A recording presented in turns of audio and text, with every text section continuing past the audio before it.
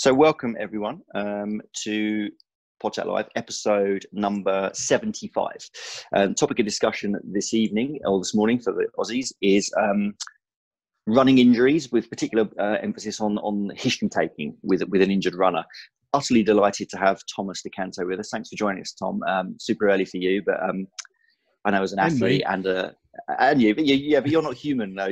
Tom's a normal human being. So as an athlete and as a father of a young family, I know that 5 a.m. start's probably not alien to you, but thanks for joining us. We were really looking forward to this one.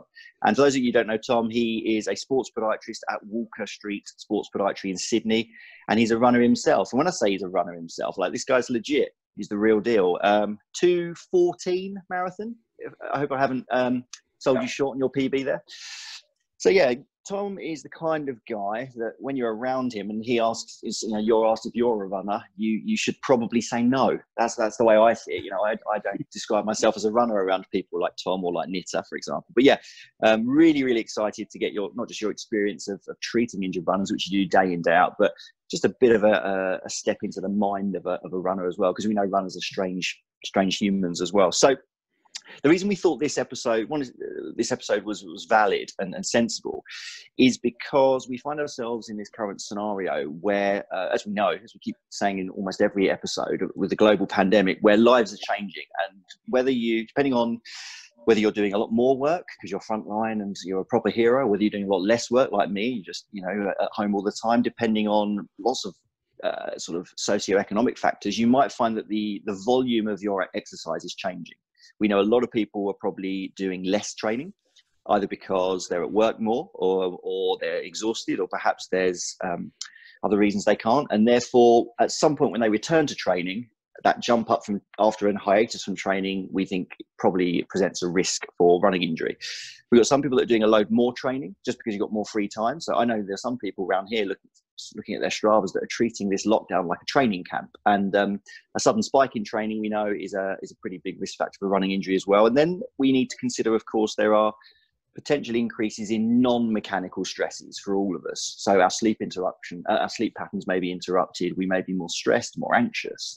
There could be people suffering with other psychological factors like depression. All these things can influence injury risk. So combine all of this with the fact that if we make the assumption the racing calendar is going ahead as planned, the back end of this year, what is there? There's like 5 major marathons in every Sunday for like 5 Sundays in a row or something. Like October, November looks crazy. And I've certainly spoken to some of my athletes and patients who had planned to do a spring marathon, whether it be Boston or London or Rome, and they plan to do an autumn one like Chicago or New York. And now they've all been moved together. They're still planning to do them, and they're now 2 weeks apart. So we just feel this is the perfect storm for runners of all levels potentially being more likely to get injured. And then throw into that telehealth and remote consultations has been thrust upon all of us. The history taking with a runner, we feel, has always been the most important, but it's just never been more obviously important than with remote and online consultations and telehealth. So here we are, running injuries and why history taking is so important. A whole hour just dedicated to history taking, why Tom takes a history the way he does, how he takes a history. So a couple of questions before we get to what you do in the consult. A couple of questions that came in, if that's okay. First off, someone asked how long you assign to see a runner for the first time, because the one thing we know about runners is these guys and girls can seriously talk. Yeah. That's true. That's very true. So I set aside an hour for any sort of injury consult, and I'd say probably the majority of that is just chatting to the runner. So yeah, an hour essentially I set aside for that. Yeah, perfect. And do you find you run over, with I'm guessing, with some consultations you may have an hour and you've pretty much got things wrapped up within 35 minutes, but actually with a lot of runners, do you find you get into the hour and they've just got 1 or 2 more questions? You're running over quite a bit? Yeah, definitely. Yeah, definitely. Yeah, that's my experience too. With regards to when they're coming in to see you, and before they book in via the clinic, via the website, however you got it working, you send them out some medical history forms and maybe a consent form. Is there anything special that you might send a runner that you wouldn't send another potential patient? So any information, anything you want them to bring? How do you tee up that sort of scenario? Yeah. So I'll have a general intake form that'll get emailed to anyone that has booked in, and then on that form there's like a tick box for anyone that's coming in for running related injury, running assessment. If they tick that box, they'll get an additional form, and that's the I think we're going to come on to those. It's the it's a runner evaluation form. So that's the history component, but at the end of that, I've got a bit about what to bring in. So bring in their runners, bring in some clothes that will be suitable for an assessment, shorts, tights, that sort of thing. That's pretty much it. And previous imaging, if they got imaging they think's relevant to their issue, then ask them to bring that as well. Yeah, makes sense. And talking about them bringing in their runners, i.e. their footwear, quite a few runners have a range, have a collection. They got some in rotation.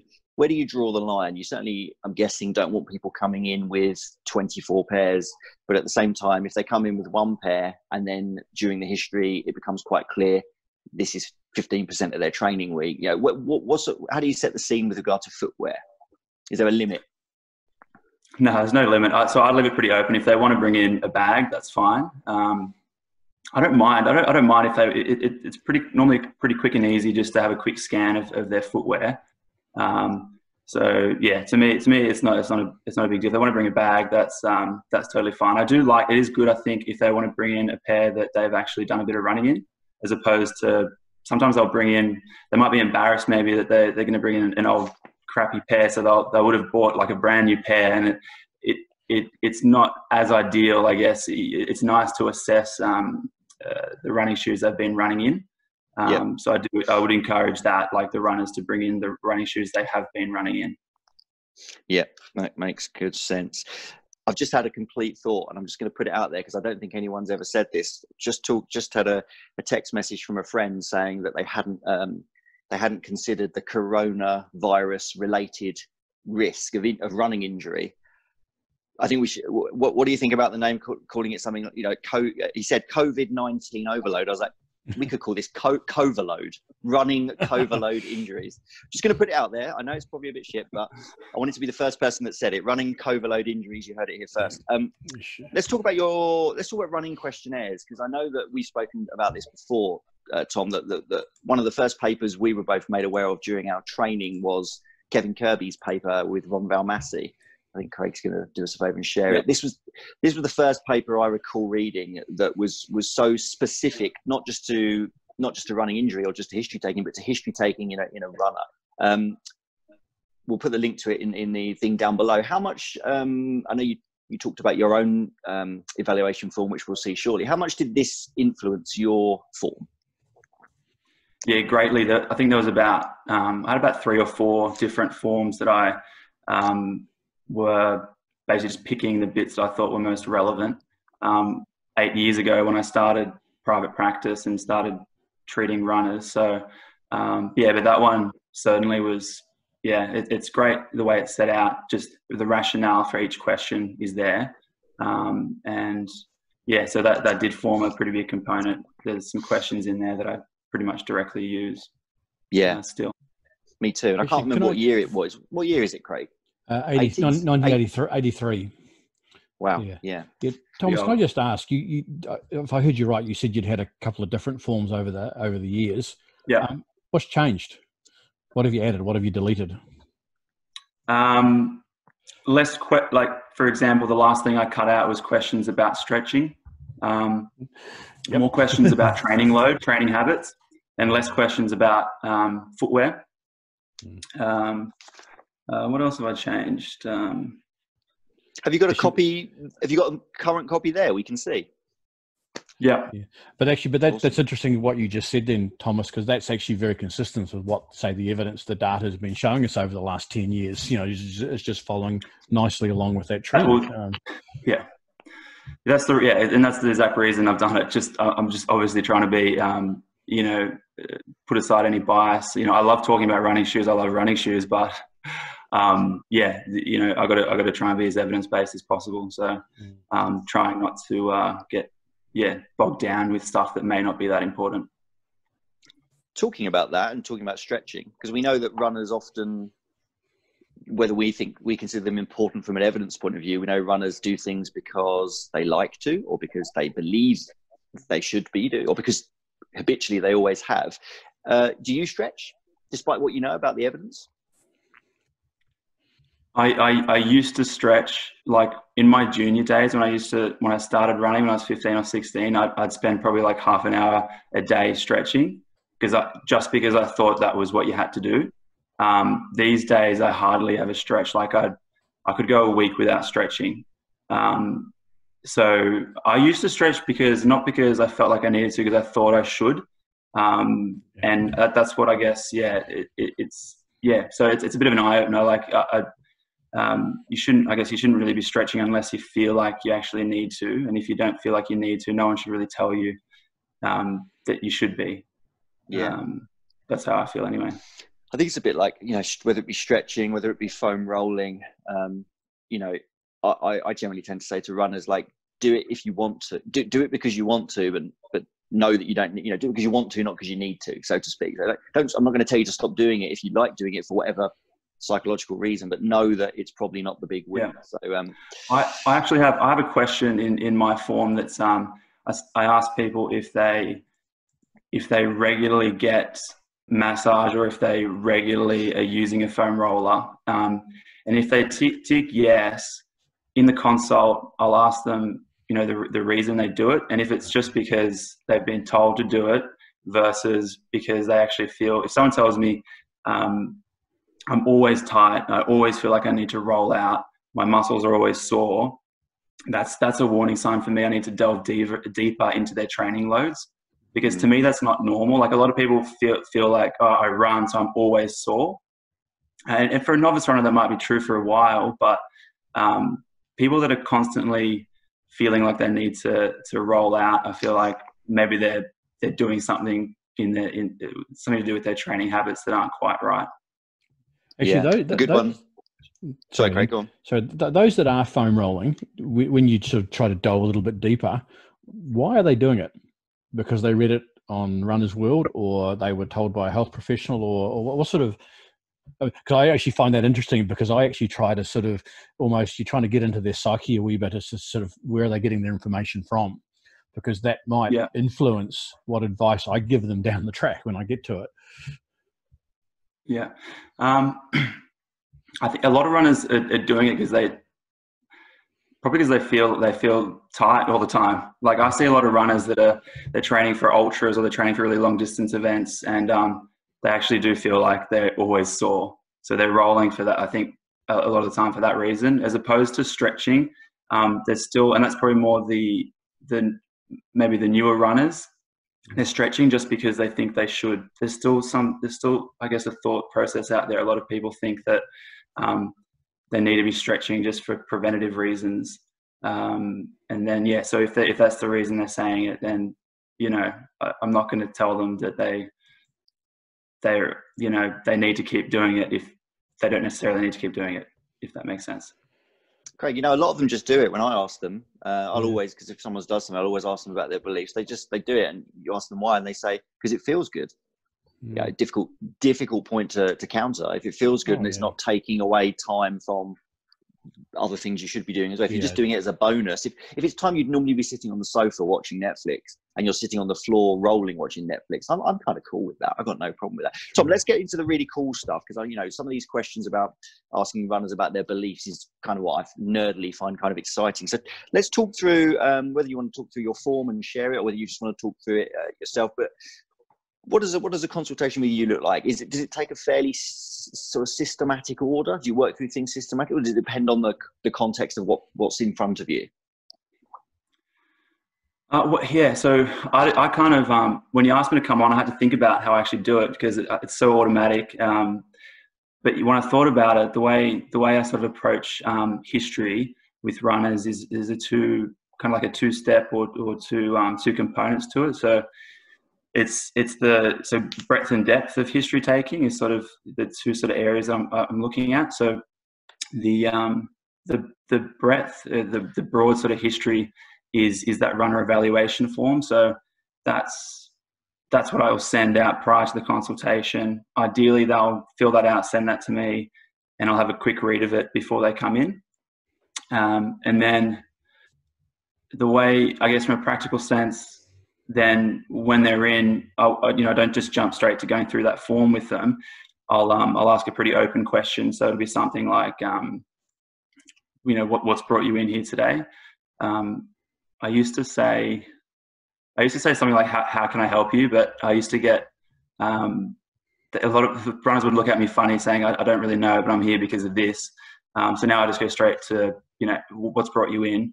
And then, like, as you said, runners can talk. So, they can give a pretty good history themselves sometimes without any probing at all. So, it could be 10 minutes, could be 15 minutes. And I really try not to interrupt them. They can just, talk for as long as they want. And that's where the second part of my history taking will kick in. It'll be more of like a focused approach then. So I've got the runner evaluation form with me there that they filled out. They've just told me why they're in verbally. And then I'll just start up that line of questioning, and it'll normally start with diagnosis. So my goal really is with that focused approach of history then to get a diagnosis just through history, through getting them, they can point to the area. So essentially show me where the pain is, and then I'll ask some questions about that. And my goal is to have a provisional diagnosis before I even put my hands on them. And the point of the physical assessment will then just be checking for, or just confirming or ruling out diagnoses, I guess. And then from there, it would just be questioning more about all around the risk factors. So I would have identified, so again, from that runner evaluation form, they may have ticked some boxes or written some things, and it's already like sort of set alarm bells, or I'm interested in those areas. So I'll then can delve deeper into those sort of areas. So ask them questions get more information about that to see if they really are actually contributing factors to why they're injured. And then just from there, it'd probably more go into any sort of physical component of the exam. Yeah, that's cool. Can we see have you got the form? Can we see it? Have you got an electronic version you can share? Yeah, let me figure out this. Or send it through to me and I'll put it up. Yeah.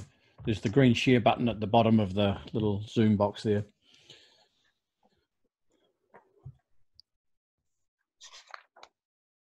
I will do it. I will get there. Just while you're doing that, just share a comment that Matt Phillips made, just referring back to our foam rolling, where some people just see foam rolling as a cheaper or indeed a free version of getting a massage. So just, again, probably a solid point there as well. Okay, here we go. So this is what you send them before they've seen you. So they book in to see you, and this is emailed to them, and they fill this out and they bring this with them, or they email it before they've attended. This is old school. I actually have like an online form now. Oh, cool. So I don't really use this one anymore, but yeah.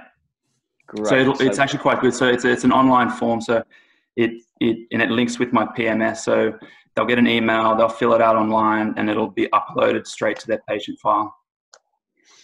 Perfect. So what have we got here? We've got how long have you been running? So that's getting a bit of a feel for their, are they a novice? Are they their past exercise history? Their chronic load, so to speak. The first 11 questions are pretty much training history. So the three main components would be, what's that, Craig? But it's interesting. Like if I look back, to when I first started in treating runners, the question there would be, how many miles or kilometers a week do you do? And that was pretty much it.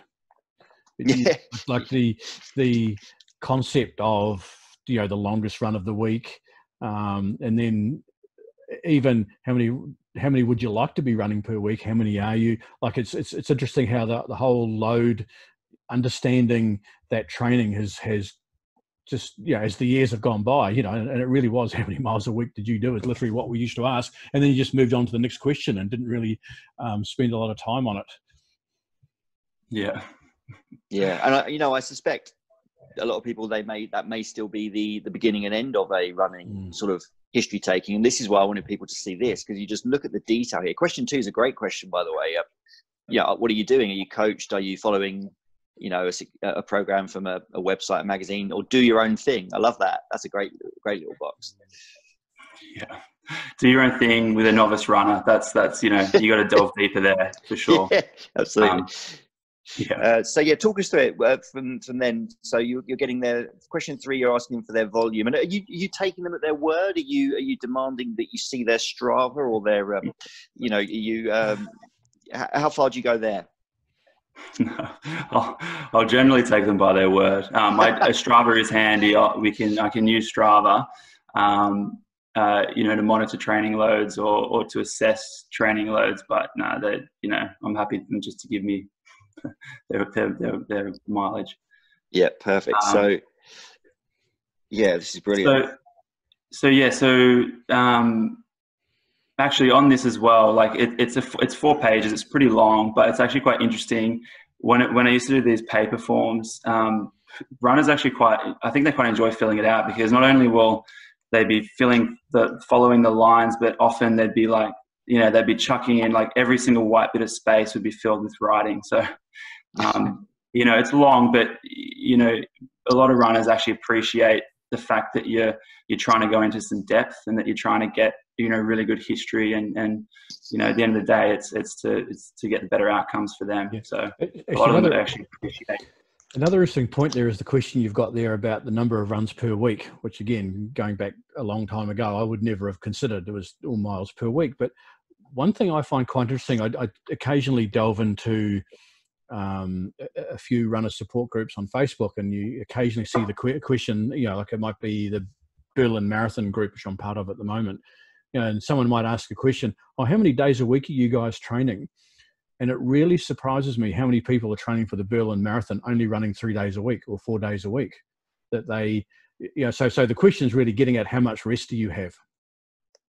And that's something, again, historically would never really considered. That when I used to run competitively, a rest day was we only trained once that day. I'm surprised how many elites have days off.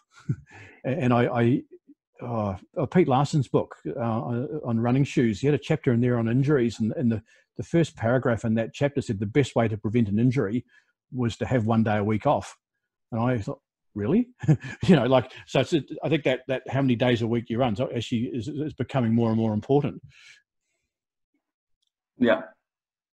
And if that, you can figure out with the information there, with the total mileage, the number of runs per week, and the longest weekly run, you can figure out like how they organize their training, like how they would break it up. So if you've got the whole volume, and say if they do, some runners, 80% of their weekly volume will be in one run. It might be that weekly long run. And so, and if they're injured, that might be something you need to tweak. So they need to maybe break it up a little bit more potentially. And question 8, Tom, I'm making an assumption. Just what you're getting at here is looking at what sort of approach to training they have, whether they're just balls out every run or whether they're taking a more polarized 80-20 approach. Is my assumption correct that if you get this first page, before you've even seen them, before you've even sort of assessed them, done the actual sort of physical exam, you look at this page, and for some people you just say, we should probably change a lot of stuff here straight off the bat? Oh, definitely. Yeah. So this page of the training stuff, this is you'll see later on the form, so the training stuff is the stress. So we're just looking to see how they're stressing their bodies, in what way. And then, that's probably the most important thing, like the running load, the running volume, how they organize their running, the intensities and the volumes. And then, later on, there's questions about recovery, adaptation. So, things like stress, sleep, dietary changes, stuff like that. So they're the main things that I'm looking at in this form. There's other stuff, but the main things is the stress and the recovery and how they, some runners maybe, to me, this stuff might be looking all good. But then when I get down later in the form, they've been getting, less sleep. And so although their training load hasn't changed and they're confused as to why they're injured, they haven't been recovering, and they haven't realized haven't consciously realized they've been, their recovery has been affected. So this. What I love about this first page is you've got 10 questions here, which isn't an intimidating amount of questions. And they're just so nicely worded that essentially in 10 questions, you've got from a running perspective, where they've been historically, where they are right now. And then with question 10, what you bring in is where they want to be. And I think that's just the perfect sort of way to set it up. Just while I ask, just before it disappears off my screen, Matt Phillips just asked the question. Has your form, this pre-form, have you tweaked it or changed it, given the current climate, given that consultations are now online? And also, I would add my own question into that, also being, if we take training that may have changed in the last 3 weeks, you know, I'm going to say it again, just to hope, in the hope that it sticks, this running Coverload injury stuff. Is there a question further down here which says, you know, has your training changed since lockdown? No. No. Get that added. Right, let's work our way down the form. Let's go. What else have we got? So there was one more question there, but yeah, that's it. What was I want to know, you know, their level of, you know, if they're elite or recreational, just, you know, it may affect treatment, essentially, level of commitment, that sort of thing. So then a small section on other activities. This is the one section that used to be quite longer, and I've condensed it a bit. So I just want to know about other load, or other things they're doing. So, you know, other sports and cross training is going to be another stress. So, you know, especially like adolescents, a lot of runners that are also playing a lot of other school sport. I want to know about all that other load that could be contributing to their injury. Although they might have got injured running, you know, all the accumulative load from other sports. I want to know about that. Strength training. So if they're doing it or not, that's an important question for me. And like I said, if they say they're getting a regular massage because they're always feeling they've got a particular muscle group as well, that can give me like a location-based area that I know is getting maybe a little bit too much load. That's interesting. That's good information for me. If they're telling me they always feel tired, they always feel like they need to release their glutes, for example, like, so they're loading proximally. Is that something to do with their technique? Is that something to do with just general volume? As opposed to calves, and am I always rolling my calves? I think maybe they're doing too many intervals. Nice. That's that. And then just jump in. Yeah, obviously, just ask me if you have any comments or questions along the way. Will do. So running shoe and orthotic history. So yeah, I want to know a bit about what running shoes they're running in, training and racing. So a lot of runners will have multiple ones they're training in, multiple ones they might be racing in for different distances. I want to know about, the different ones, because that'll come into it, like, as well as once I'm in the biomechanical assessment as well. I'd like to know what they're in. Did you self-select, question 3, did you self-select running shoes, or did you get a fitting service? So I asked that because I find there's just 2 components to getting the right shoe, and it's fit and function. So it should be the first thing, fit, it should be basic, right? So, you just got to get the right fitting shoe. It's amazing how many runners are in a shoe that's too small, too narrow, or too small. It's really common. So I used to, now I routinely get every runner that comes in with their running shoes, put the shoe on, stand up, and I just check the size, because it's ridiculous how many people have a shoe that's too small.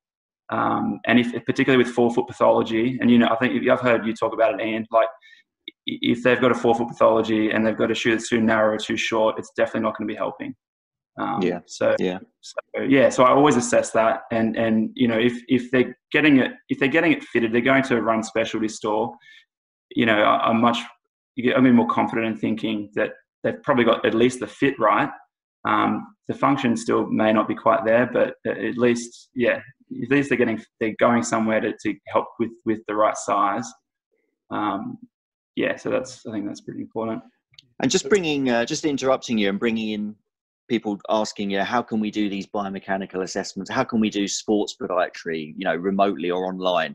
I think this is a great example here of how you can just imagine how these first 15 questions have been filled out. And if you're looking at a novice runner with really poor training habits, doing no strength work, who self-selected their shoes at random, I mean, obviously the pathology will be contextual, but you've straight away got 3 or 4 things to change. You don't even need to do a physical assessment just yet. It's like, you know what, let's change your shoes, or let's check you're in the right shoes somehow. Let's talk to you about your training habits, and then let's catch up again in 14 days. You know, let's do a Zoom call in 14 days and see if that forefoot still goes a bit numb, or, you know, whatever it may be. It's there's just so much you can do before you've actually got your hands on people, isn't there? Like, I'm certainly not experienced in telehealth at all, but from the ones that I've done, it's really just highlighted the fact that you can identify so many issues just via history, without looking at their foot, without looking at the way they run, just from training habits and other things that will be like in the form, like their recovery sort of stuff as well. Yeah, and I think this is a good thing for our history taking long term, because in our episode where we did the online consultations, one of the comments made was don't focus or worry about the things you can't do in telehealth. Focus on the things that you can do, and these are the things that can now take more front, center stage, compared to the getting someone in and putting them straight on the treadmill just because we've got the treadmill there. So hopefully, post, when the world stops being on fire, we're all just better history takers, just because we've had more practice at it. Great. So we're onto the golden goose, the orthoses, the orthoses discussion, which obviously is always sensible to have, isn't it? Talk us through your rationale for sort of, or how much information you want about their current or previous foot orthoses use. So obviously I want to know if they're wearing them. And if they are, so I've got when they first start wearing them. I think that's relevant, particularly because, sometimes I get people in that they've been wearing a custom orthotic since they were 8, and they wore it, through adolescence. They wore it till they were sort of 18, maybe, so 10 years, and they wore it school, sport, everything, all the time. That may affect my recommendation of orthotic use in the future. If they grew up with a device, an orthotic, they may be more likely to, I feel like they may be more likely to benefit from it in the future if other things align and it makes sense, obviously, as opposed to someone that's just popped one in recently, or been recommended, in recent years to wear it. And so with the what effect do they have, that might tie in with that. So if they tell me, I've had this many times, if they tell me they wear it because it realigns my limb, or I still get it, then I'm going to be really looking into to see if they really need it. Because if that's the reason they think they have it and they should have it to realign something, they may not need it. As opposed to if they're telling me, it's meant that they can run injury free for the first time in years, that's a more relevant reason to obviously be using an orthotic. I love that question. What effect do they have? Because you're essentially asking them it's their belief system. Absolutely. Yeah. What are your beliefs associated with these devices? That's just such an important thing to ask people, I think. I love that question. You get a lot of variety in answers there. A lot of the time I don't know. I don't know a lot. That a lot of runners like, I don't know. They just told me to wear it. Yeah, but that's so crucial, and this is a really important part of it, even with the footwear as well, is getting into their belief system. Where are they getting their information from? How strong are those beliefs that they have? And I like at this stage of it, I'm starting to formulate that's going to have a huge influence on how I make my recommendations down the track. Like in some people, I'll make a recommendation one way. I might make the same recommendation another way, based on their belief systems from sort of probing a little bit deeper about what they believe. And again, runners read a lot. They read Runner's World. They Google stuff. They know a lot about this. They may not necessarily have the critical thinking skills to work out which is correct and which is not correct and which really applies to them or not. But they do read a lot, and they have quite strong beliefs on some of them. Yeah, they do. Yeah, and we've talked before about things like, confronting beliefs, the backfire effects. I think it's super important. It does definitely dictate the language you use from that point forward, doesn't it? I can't help but see the next question where you're asking people if they're currently injured. And I'm conscious that we said this was a history taking for the injured runner, but I do want to ask you, how many uninjured runners do you see? I'm guessing because you are a proper athlete, runners seek you out. Correct me if I'm wrong, but I'm going to make the assumption that I know you don't need to be a runner to be a good podiatrist. We know this, but runners like seeing other people that run. And when they say, well, this guy's a good podiatrist, by the way, he's got a 2:14, I'm guessing they're choosing you over an absolute plodder like me or Craig. So talk me through, I guess, there's two questions there, isn't there? Firstly, are uninjured runners coming to see you? And if so, is it just because you're a fast runner and they want to be fast too?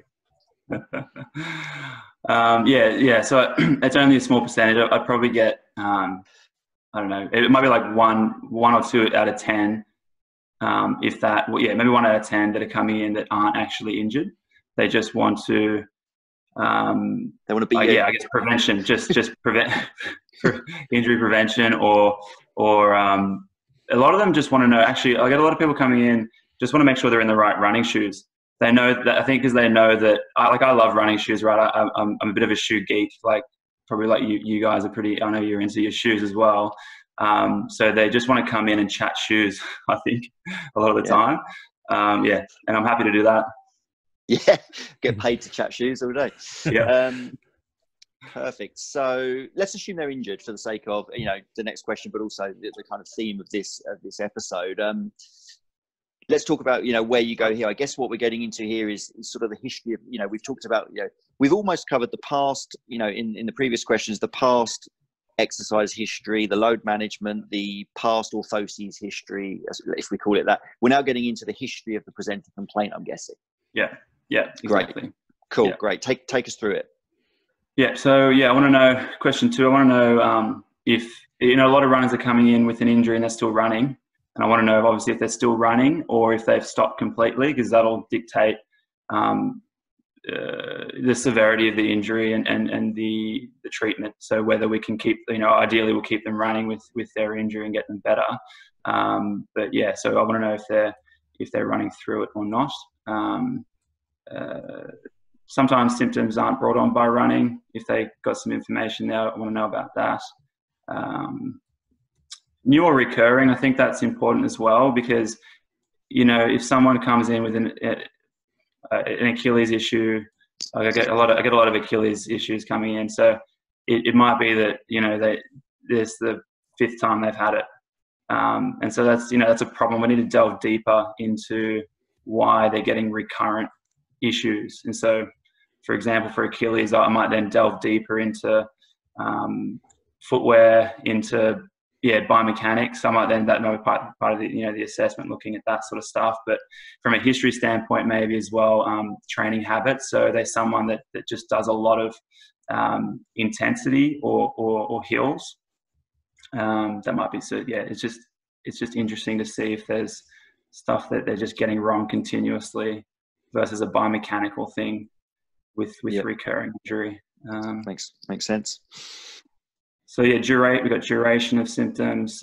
When they first notice the pain is an interesting one, because it gives me a bit of a clue on the tissue that it might be. For example, if they got it midway through a run versus if they had no pain, they went to bed with no pain, but they woke up in the morning with pain. Mm-hmm. They're not going to get a calf tear and go to bed without pain but wake up with pain. They're going to have that pain during the run, or versus sometimes people have like joint pain or tendon pain, then they won't actually notice it till the next morning. So just trying to tease out the kind of mechanical versus inflammatory sort of components to it. Yeah, cool. Ian, I know you love your cuboid syndrome, and that's one that it's odd. Like if that's an insidious onset one when there's not, people get that weird lateral pain. I find that's the wake up in the morning one. It's odd, but that's kind of, I do see that with that one. They don't really feel it until the next day. So the type of pain, that'll give me, again, it's like an insight into the tissue that it might be, whether it's, neural, joint, bone, the onset. when does it hurt? So just looking at like sensitivity and the type of mechanical load. So whether it's stairs or hills, does it only hurt running? That's a good sign. But if it hurts, walking as well or at rest, you got to be more cautious with them running on something that hurts at rest, obviously. So 11 again is just getting the severity of it, but also potentially the tissue. So like bone versus soft tissue, they behave differently, obviously. And you want to know. So just getting an idea on what may relieve or increase their symptoms. So you're already looking at things that they've found that have been helpful or not helpful, which might guide your treatment then. And footwear. Question 14. That's a cracker. Question 14. Like that. Yeah. Yeah. I think I'm just looking at question 15. I think this is the place to add the box for lockdown related training changes. Yeah. Running Coverload injury. I've said it 3 times now. I want it to stick. I want someone in the comments to tell me whether that is genius or whether it's too cheesy to continue saying. But that's probably the place to change a box, because like we say, when we really dig into most histories, the key thing is change, isn't it? And I love this. It's showing people, when you say to runners sometimes, have you changed anything? It's a simple question you can ask, isn't it? Has anything in your training changed? And it's just such an easy question for them to say, no, I don't think so. And then when you look at this, I mean, there's just 8 possible changes here, which I think really, really laying them out for people like this is just so important. There's loads of stuff that you do on your form that I'm scribbling down because I thought my form was good until I saw yours. Yeah, I'm going to need to make some changes to my own. I've left out some details. So actually, Thomas, I may have missed. I know you had a question there, running technique. Did you ask them on the form about foot strike pattern? Or did I miss it? No, I don't. No. So if they tick the box in change running technique in the clinic, I then ask them what they've done. Yeah, no, look. So that's a super common one. They've got a foot injury because they've decided to run on their forefoot. Yeah, it's common. Yeah, that box gets some use, I bet, doesn't it? Yeah. But I mean, the reason I asked that question is that 50% of runners misidentify their foot strike pattern anyway. So yeah, it's. I more just want to know if it's changed. Like, I don't really care if they're forefoot or rear foot so much, if that's just what they do naturally. But if they've changed it because they've read something and there's still stuff floating around, it's just ridiculous. There's just still people thinking that they're changing for the wrong reasons, changing their technique in ways that, But see, that was my point earlier on about their belief systems and where do they get this belief and information from. It's part of delving into that sort of area of things.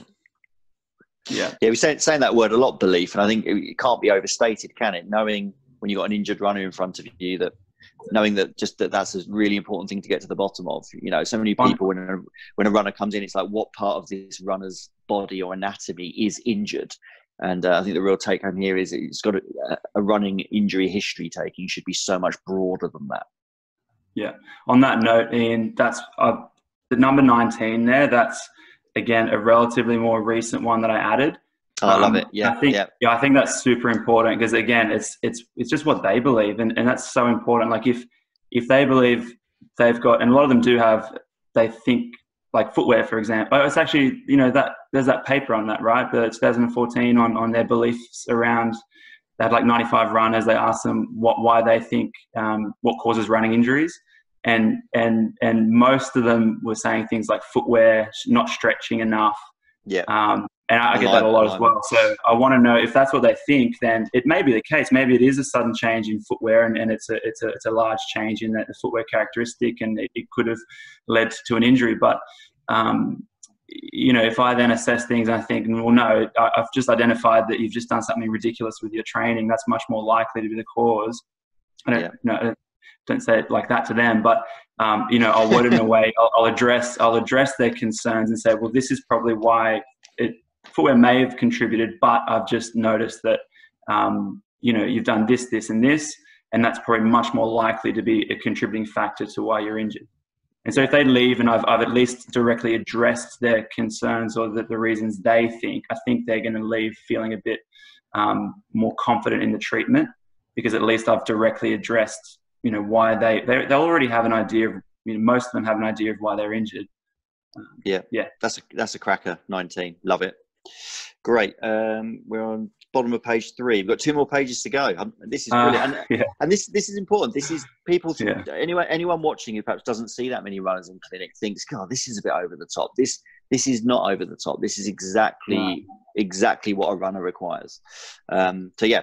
And the great thing about it as well is that this is done outside of the consult. So you're not eating up your consultation time, which is just a problem that I think, almost every clinician will have is just time constraints. So time constraints, not only asking these questions, but also like note taking.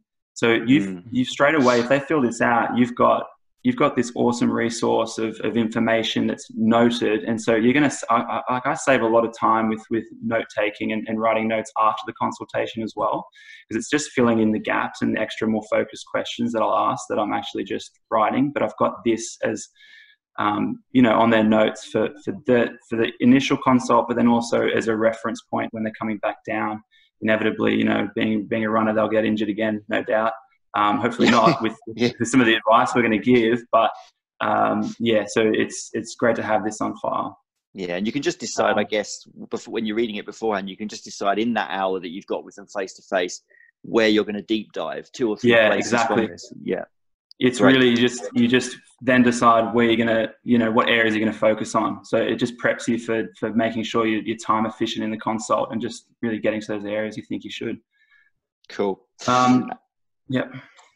And we're getting into what looks like previous running injury, which we know is always a risk factor. Yeah, great. Yeah. So if there's in terms of risk factors, previous injury, obviously. So big one, like for example, stress fractures. If they tell me, this is the 4th stress fracture they've had, I need to do a deep dive into reasons their bone health is not great, obviously. Is it biomechanical? Is it diet related? Is it, and I also, with this one as well, I like to, it's sort of like an injury profile a runner. So in terms of like location of injury. So some runners tend to have a cluster of all their injuries at certain body regions. So they might be really prone to knee, more proximal type injuries like knee or hip issues, or more likely being a podiatrist. I'm going to be seeing people that may have a long list of foot and ankle injuries, and then I want to delve deeper into that. So if they if there's a region, I guess I'll use myself as an example. So I've probably had about 20 injuries in the past 15 years. I'd say 18 of those have been below the ankle and below. So, this obviously, I've got my rationale for why I have that, but, I want to delve deeper into, why a runner might be having a region problem. So, is it technique? Is it a technique thing? Is it biomechanical? Or is it their training habits? Are they runners that just do high volume, slow runs, and maybe that's why they're getting knee, always getting knee issues, or is it a runner that just does 3 interval sessions a week and nothing else? That's probably why they're getting more foot and ankle issues. So I like to, I really think this is important, the previous injury, because you can kind of profile the runner to some extent sometimes if there's a strong link to a region that tends to get overloaded. Yeah, makes sense. And then we're getting into, I guess, past medical history now, are we? The last bit. So it's a bit some bit of this, bit of that here, sort of. So so injury, previous acute. So I also want to know about acute injuries. I want to know if they've had a grade 2 or a complete rupture, for example, of a lateral ankle ligament, because that may be the reason why I'm seeing something funny on a biomechanical exam or something like that. So, or it may just be, if they've got a meniscus injury or they've got, knee OA or something, it may affect my treatment. Like I'm not going to put someone in a an inverted orthotic if they've got a long history of medial knee OA or something like that. I'm going to be really careful with treating something distal if they've got something else going on medically or previous surgery, that sort of stuff. So it's just getting that overall picture, and it's a way of not missing things as well, having this in the intake form. So previous surgery, so weight gain or loss, dietary changes, potential unknown eating disorders. So just like I just want to know if diet obviously it's pretty, it can affect how you recover from things. It can certainly affect bone health. So I really want to know if there's issues there, which might be the reason why they're not recovering. A lot of high runners that are running a lot and are pretty into their performance might be trying to lose weight leading into a race, and if they're not doing that in a safe way, that might be part of the reason why they're injured, or they've got a stress fracture, calorie restriction, or that sort of thing. And then so stress, being stressed or anxious, the sleeping habits. So I know that I found that out personally with reduced sleep with kids. So any runner that comes in with kids, I'm going to be pretty out of empathy for them, because you just can't do the same training. Like I'm not going to be able to do the same training as I did when I was getting 8 hours of sleep. And if I do, and I have done, I'll more likely to get injured or reach a plateau and not, you're either going to get injured or you're not going to perform at your best, because you're going to be on that edge of overtraining. And so your performance will stagnate or you'll get injured, or a combination. But the whole issue of that new word sleep hygiene's become a really big issue in the last few years. It's just, when you look at the number of meta-analysis, systematic reviews on sleep and stress fractures, there was one recently on sleep and even diabetic foot ulcers. Like the whole sleep issues really become, like we've always known 8 hours sleep was important, but never really thought any more than that about it. And now when you look at the literature on sleep and musculoskeletal problems and all sorts of health problems, it's really become a big issue. And sleep and sensitivity too. Certain below a certain number of hours, and you generally rate higher on VAS pain scales and things as well. So do you ask about? I might be getting ahead of myself because I know we've got another page there. If you've asked about changes in sleeping habits, do you actually ask anywhere how many hours do you get a night?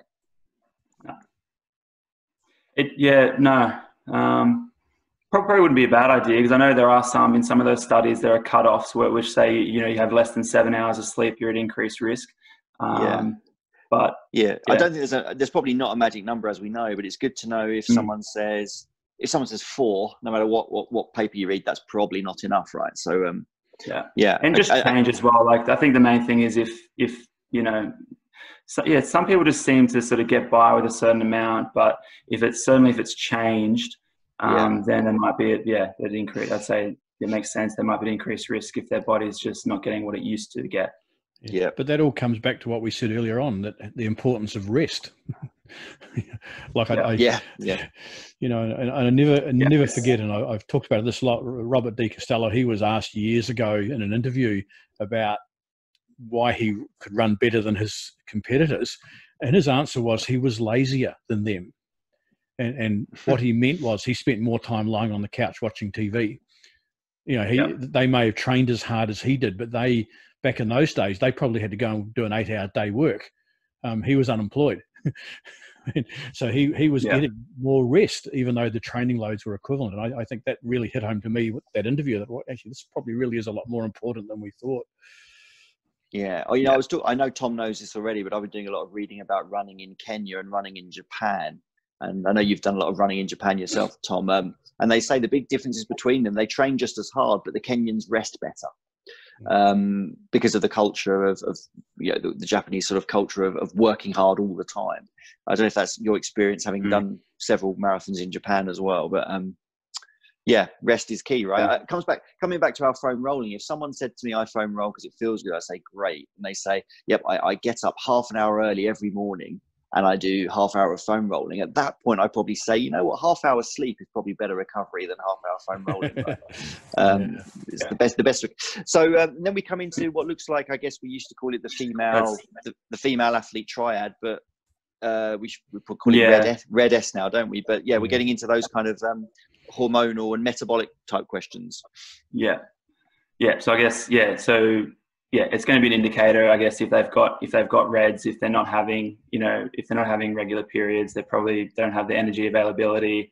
It's going to hinder their recovery, their bone health, and age of first period. So it can affect their bone health later on. So that might be an interesting sort of thing to look at, particularly for the females that are coming in with recurrent stress fractures. If there's things there that I'm worried about, then I'd probably just refer on for, that they'll probably see their doctor or sports doc and look at DEXA scans and things like that as well, just to look at their bone health.